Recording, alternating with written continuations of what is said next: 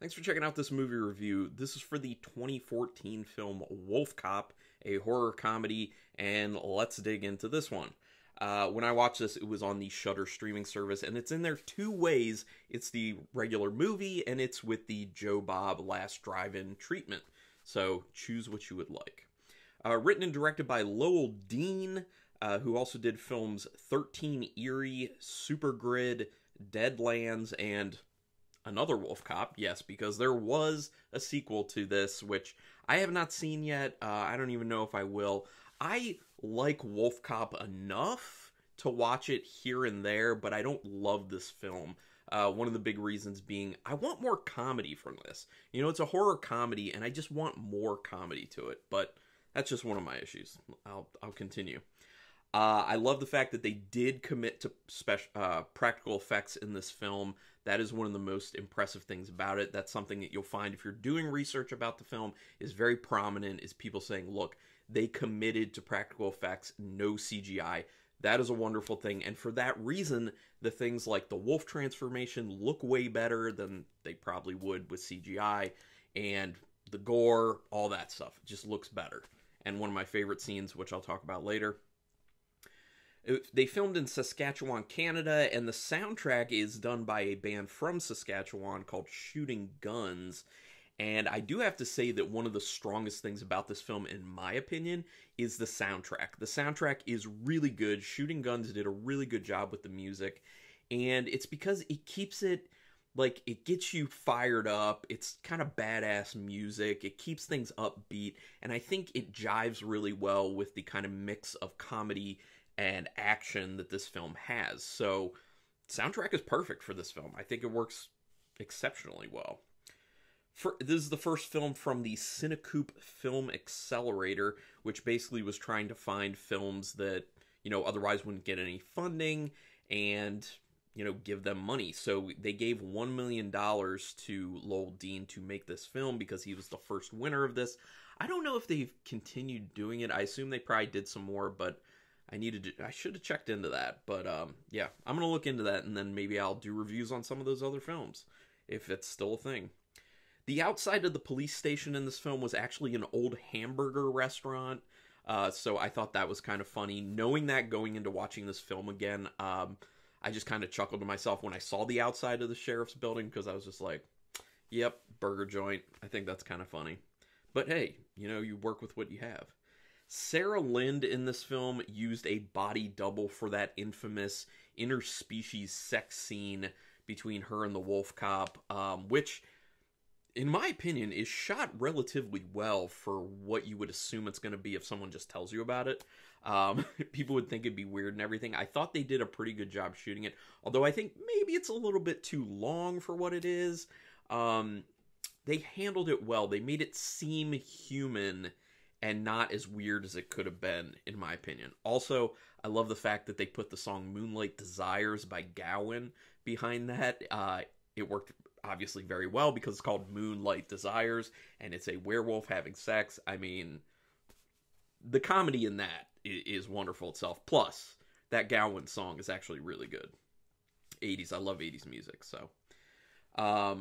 Like I was talking about the soundtrack being really good, it engages you immediately in the film, and it gets you pumped up, it gets you jazzed, it pulls you into the film.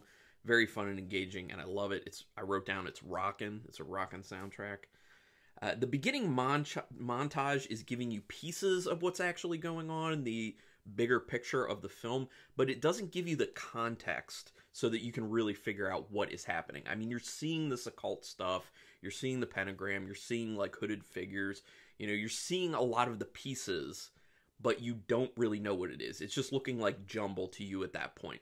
But I kind of like that, you know, they're throwing some puzzle pieces at you early on, and then if you watch the film a second time, when you see that montage, you're just kind of like, ah, yes, and this is, you know, tied to this, and this is this. And I like those types of things where it's kind of like, we'll give you some clues, but you're not going to have enough context to really know what's going on. I think that's cool. Lou is painted as a big-time loser since she's such a bumbling idiot and already drinking first thing in the morning. As soon as you meet his character, you meet him getting out of bed, and then he's slamming booze and even drops his service weapon when he's going out to his car under the car. So everything says bumbling moron, not to be taken seriously with this film for that character.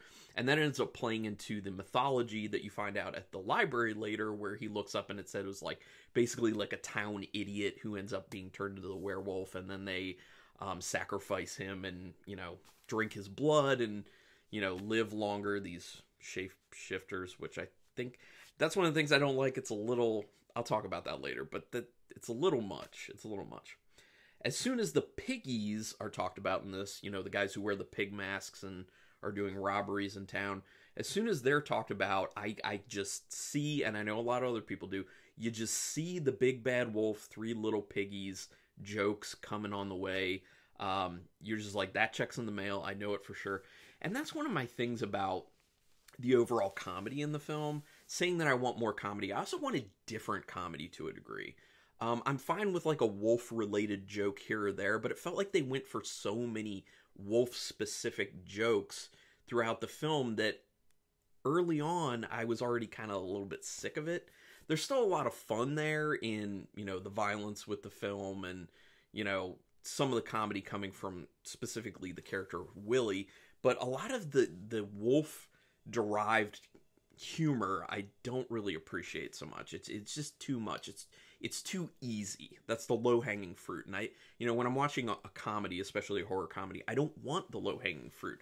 I want something different. I want something funnier. Willie in this seems kind of out there, so the idea of the occult that he ends up bringing up to Lou early on in the film, I feel like the audience kind of just like writes that off as, you know, this guy's just like this, the local conspiracy theorist, wacko dude looking for Bigfoot and all sorts of wacky stuff like that. So it gets kind of dismissed, I think, by the audience, to be brought back later as a serious thing. And then audience is like, oh, this Willie guy is actually knows what he's talking about. He's in the know. And then you find out much later, oh, it's because he's in on this whole thing. And he's actually guiding Lou through all the steps that they need to be taken up until this eclipse so that they can sacrifice him and drink his blood and blah, blah, blah. And I like the character of Willie. Willie's probably my... Yeah, he is. Willie's my favorite character in the film. I'm sure he's a lot of people's favorite character because he's the one who injects the most humor to the film. I like how the sheriff knows that Lou is loaded on the job and doesn't actually do anything about it, doesn't seem to care. Now, initially that seems really weird and maybe like a plot hole, just like this is so unrealistic, there's no way that the sheriff would know this about this guy and allow him to keep working there. But when you find out later that he's actually one of the shapeshifters, then it makes sense and you're like, oh, okay, that's why, because he doesn't actually care because he's one of these shapeshifters and he's in on the plan. So, all good. It is odd that Lou isn't alarmed when he wakes up after being knocked out and then he has a pentagram carved into his chest. Like, he looks at it and he's perplexed by it, but he's not alarmed at all. And he just kind of like covers it up and then he goes to work. So it's very weird that he doesn't react more strongly to it. So I think that's something that kind of got me about the film, kind of took me out, and I'm like, it's very unrealistic. Even though, you know, all the events are really unrealistic, but for the world that was set up, he would freak out to some degree. The guy putting his donut on the dead body, really, that is a good joke. That's one of the really good jokes in this film. That one police officer, when they find the first dead body, and he has his coffee, he puts it between the dead body's legs, and he puts the donut on his leg, and then picks it up and eats it.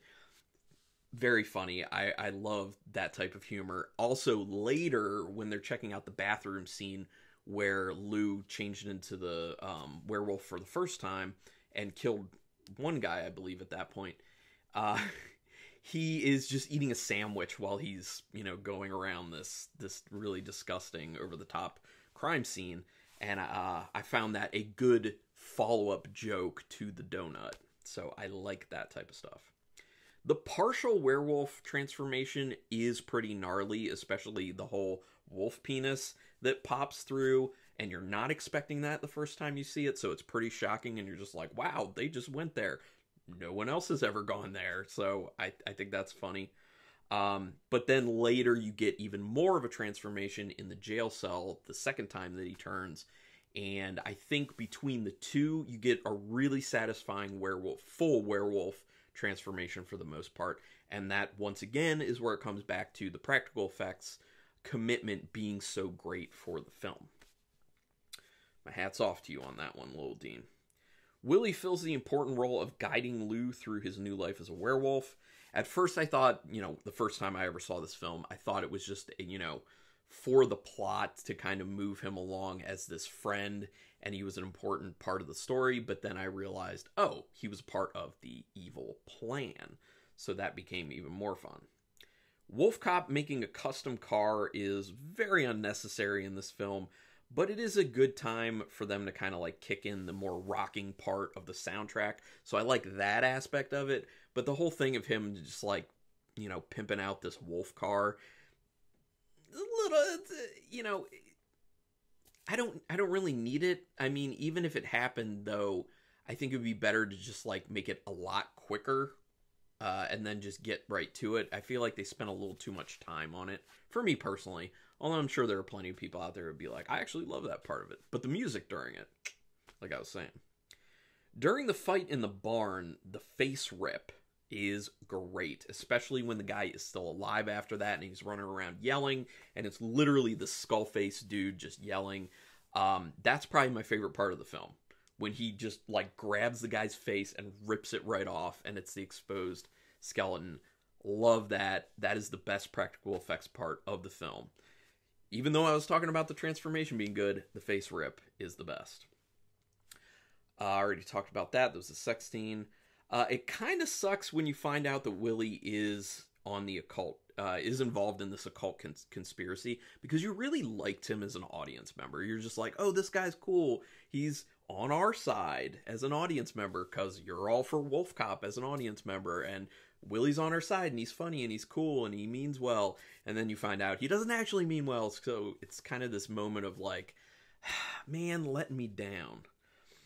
The shape-shifting aspect of the film comes out of left field, insane left field, and the lizard people part is that next step too far. I thought the shape-shifting aspect of it, I could do without, but okay. But then that they're like lizard people, that's that next step that's way too much. And it just makes it seem way too ridiculous. I don't need it. It distracts from a lot of the other stuff that's actually going on, and it's just very unnecessary. I don't like that aspect of it at all. I don't really like the shape-shifting aspect, and I really don't like the lizard people aspect of it. It's too much, step it back. Put in more comedy instead. You can tell they shot the part at the end in the woods in broad daylight. That big fight in the end in the woods during the eclipse. You can tell they shot that in broad daylight, and then in post, they changed the hue of the film, and it doesn't look good. It really does not look good. Because one of the things I was seeing a lot with that is that the faces of the characters became unnecessarily dark, and it just doesn't look good. It would have been a lot better if you just either shoot it in the evening or just don't have it be during an eclipse, or have it be indoors, like it can be during an eclipse, but the eclipse can be happening outside. They could be inside. It was a bad idea. I mean, really what I'm getting to is it was a bad idea to shoot it during the daylight and then change the hue of the actual visuals. It looks terrible. It looks really terrible. Okay, so that brings me to my final, like, wrapping up things. The acting in this is okay, which, if it's not great acting, it's fine if it's comedic, especially if it's, like, horror comedy. So the fact that the acting's not great is pretty excusable. You can definitely get past that pretty easily. The directing and cinematography is okay. It's not that polished. You can tell that that the people involved haven't done a ton of film. That's fine for being like a lower budget, independent type thing. But you definitely know that like this isn't a big budget ordeal, except for the practical effects would indicate to you.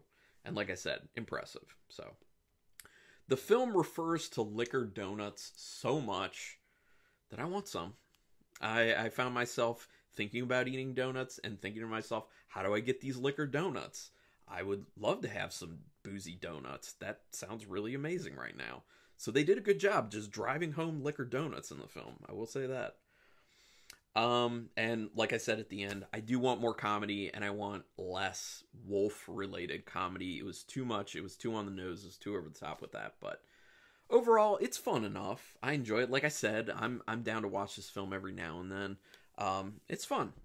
So out of 5 stars with half stars in play, I'm going to give this a 3-star rating. I really can't go any higher than that. I was between a 2.5 and a 3, but I think the practical effects bumps it to that 3. So 3-star rating for WolfCop. Now, it's your turn to let me know your feelings on WolfCop. So put some comments down there. Do you love it? Do you hate it? Are you in between? I'm, obviously kind of in between on it, but I would appreciate hearing from you guys on that. Also, do me a quick favor. If you like anything I've done, this video or any other video, please, please, please hit that subscribe button, because that is your way to repay me. I 100% look at that as a transaction, as you saying, I enjoy what you do. This is what I can do for you. And I see every single person who subscribes. I get an email notification, and I look at that subscriber's name and their picture and say, thank you to myself. I don't say it to them, but I say to myself when I see it, thank you. That is really cool, and it motivates me. It keeps me going with this, because I'm not doing this for money or anything. It's a hobby, so keeps me motivated, and it lets me know that people are actually out there appreciating this stuff. So it helps a lot. Also hit the notification bell if you do that, or if you already have, because then that way it lets you know whenever I put up a new review or an unboxing or am doing a live stream, because I do those and they're fun. So you should check those out. Anyway, thanks for checking this out, and until next time, keep it brutal.